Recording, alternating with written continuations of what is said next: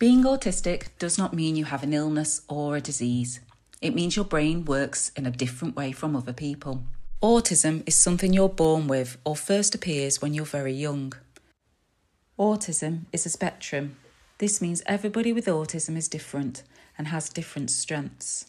Some autistic people need little or no support, whilst others may need help from a parent, partner or carer.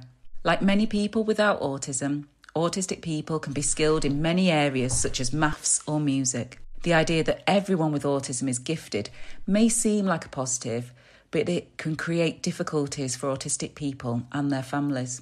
Some people with autism find social situations difficult and find it hard being able to make small talk, which can make fitting in and feeling comfortable really hard.